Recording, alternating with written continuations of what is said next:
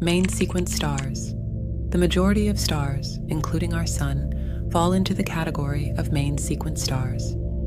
These luminous spheres fuse hydrogen into helium in their cores, creating the energy that sustains their brilliant glow. Red giants and supergiants. As stars exhaust their hydrogen fuel, they transform. Red giants expand and cool, their outer layers glowing red. Supergiants, with even greater mass, evolve further, becoming some of the most massive and luminous stars in the universe. White dwarfs. The remnants of lower mass stars are white dwarfs. These small, dense objects represent the final stage in the life cycle of stars like ours. Neutron stars. Born from the explosive death of massive stars in supernovae. Neutron stars are incredibly dense and composed mostly of neutrons.